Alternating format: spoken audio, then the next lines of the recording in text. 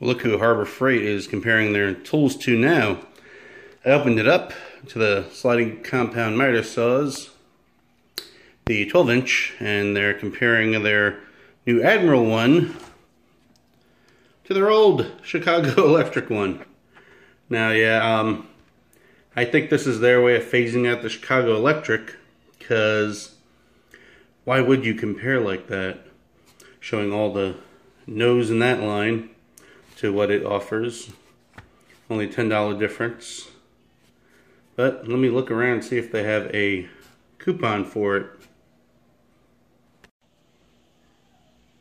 Well, here's the Chicago Electric saw.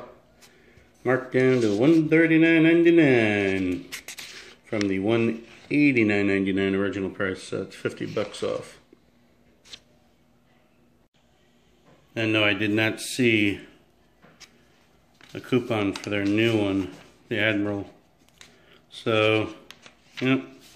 So you're talking the $139.99 compared to $199.99. It depends, you know, your price point, how much you're gonna use it. The Admiral might be better. I don't know. You know, if you know, let me know in the comments. And I'm gonna look around for reviews of it, of the new Admiral one, because I'm curious too.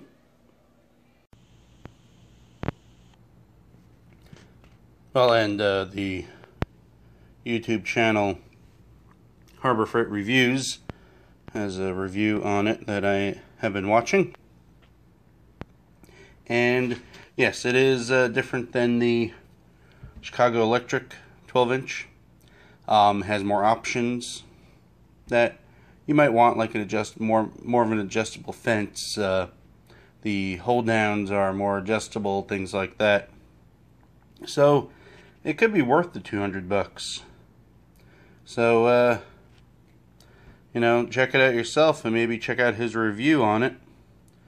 See if that's worth it to you. It would be worth it to me if I already didn't have a miter saw. I have the 10-inch Harbor Freight, which isn't bad. I use it every now and then. But check it out, see what it's worth to you.